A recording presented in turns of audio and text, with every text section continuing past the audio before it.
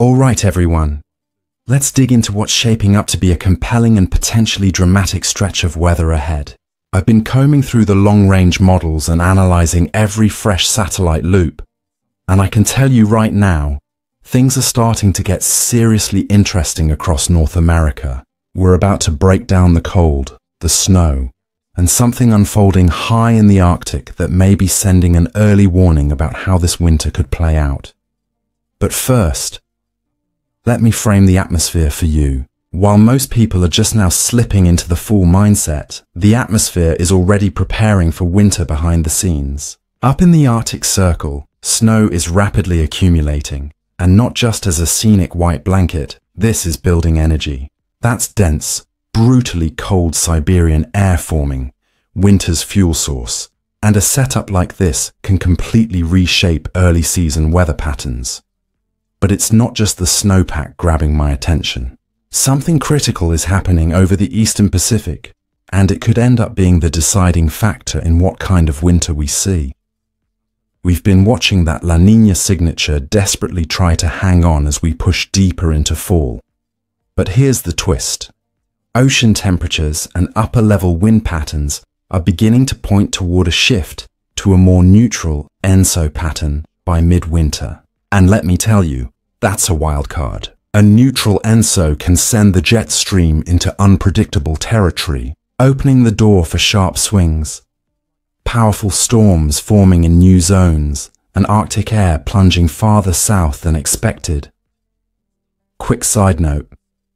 If you'd like personalized weather forecasts for your area, drop your city or region in the comments, and I'll get back to you as time allows. Also, if you're enjoying the coverage, hit that like button and subscribe. I'd really appreciate it. Now, back to business. Compared to this time last year, we're already seeing a noticeable boost in snow cover across the Canadian prairies and large portions of Asia. The snowpack has expanded farther south, and on top of that, there's more early season sea ice forming north of Alaska. That tells me one thing. This cold air isn't going anywhere anytime soon. Take a look at Siberia. That dominant dome of high pressure you're seeing. That's brutal, heavy Arctic air packing in and intensifying. And once this air mass begins shifting eastward, it's going to spill right into Alaska. Models are already signaling this evolution heading into next week. If we look at it from above, from the North Pole perspective, the pattern is obvious. A pocket of cooler air slips temporarily into the northeast, but the real cold, the deep stuff, remains stockpiled over Siberia. And if you're watching for early signs of how winter might set up in North America, this is exactly what you track.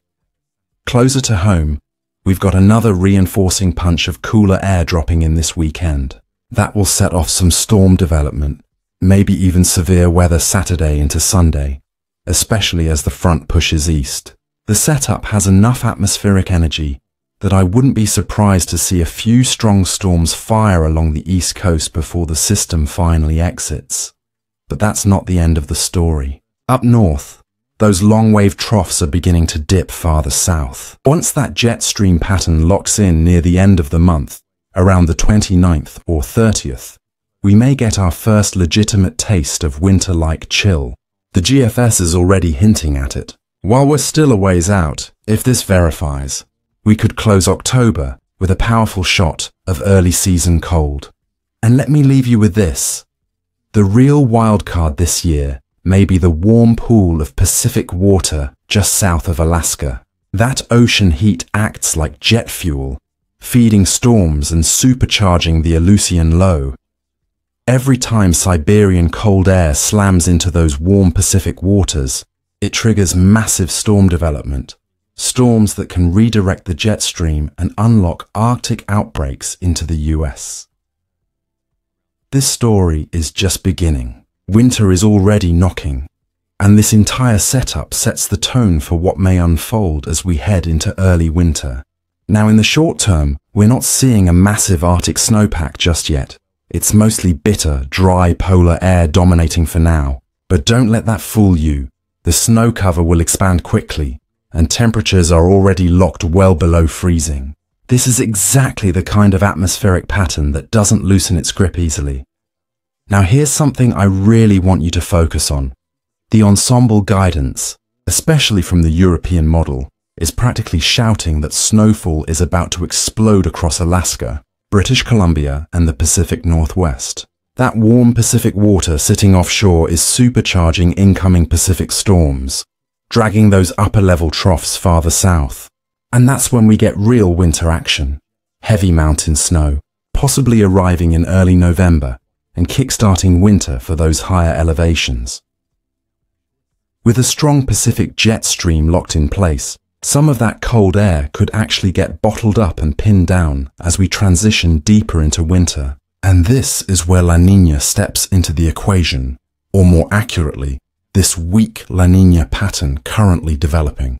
It may not be intense, but it matters, because when you combine a warm North Pacific with La Niña energy, you often get a stronger subtropical jet stream, which keeps the southern US active, stormy, and volatile. But once this pattern edges toward ENSO neutral in January and February, the entire atmospheric balance begins to shift. So, what does that mean in practical terms? Wet, stormy Pacific Northwest, colder, somewhat drier air diving into the northern plains and Great Lakes, a very active storm corridor stretching from the Ohio Valley into the deep south as two jet streams begin to collide. Short-term outlook. Let's bring it back to the immediate future. Heading into Thursday and Friday, a major storm system is going to hammer Alaska, delivering heavy wind, driving rain, and significant mountain snow across the interior. Snow will also spread into Wyoming and the northern Rockies by week's end. By Friday, a punch of cold air begins sliding south into Montana and the Dakotas, signaling the start of a larger cooldown across the northern plains. Meanwhile, out east, a lingering coastal low will keep widespread clouds, gusty winds, and choppy surf in play as we head toward the weekend. But the real energy reloads out west. Another strong Pacific storm slams into British Columbia on Sunday, unleashing a fresh round of rain and mountain snow across the region. As colder air dives farther south, snow levels will drop across the Pacific Northwest, and from there, the parade of Pacific storms just keeps marching inland, low after low, system after system. Classic La Niña behavior. The jet stream turns wavier, dips farther south, and by October 28th, 29th, I think we could be knocking on winter's door. If that reservoir of Siberian cold air breaks loose and gets pulled into the North American pattern, buckle up, precipitation, outlook. Now let's tie precipitation trends into this story, because this is where the pattern really begins to make sense. In classic La Niña style, the Southwest, Southern California, Nevada, Arizona, New Mexico runs drier than normal. The Pacific Northwest turns soaking wet with relentless storm waves. The Southeast trends drier, sitting south of the main storm track. The Plains, Midwest, Great Lakes, and interior Northeast run wetter than average. This aligns perfectly with a weak La Niña setup, exactly what we're observing right now. So what about snowfall? Here's where things get interesting and a little unpredictable. When you combine colder than normal air across the northern tier, an active, energetic storm track, plus warmer than normal Great Lakes water, you get a high-impact winter pattern. I expect a broad zone from the northern plains to the upper Midwest, the Great Lakes, and into the interior Northeast to have a higher than normal chance of snowfall this season. These regions are set up for repeat winter storms, each arriving with just enough cold air to flip rain over to snow again and again. Now, I know what you're wondering. What about the South and Southeast? Great question. Even though the South may run drier overall, all it takes is one strong Arctic blast lining up with one well-timed storm, and you can absolutely get snow in places like northern Georgia, Alabama, the Carolinas, Tennessee. I'm not saying we're looking at a repeat of the 2021 deep freeze, but I'm saying the ingredients are on the table for at least 1 or 2 memorable winter events in the south. Great Lakes. Lake effect alert up north is where things could get intense, with consistently cold air, an active storm highway, and warm Great Lakes water.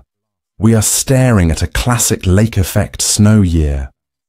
Some of the Great Lakes are currently running near record warmth, and when Arctic air blasts across that warmer water, it ignites powerful snowbands that can dump a foot of snow overnight. If you'd like a local forecast for your city or region, drop it in the comments below. I'll respond individually as I have time. Commenting is completely free. Thanks for watching, and I'll see you in the next update.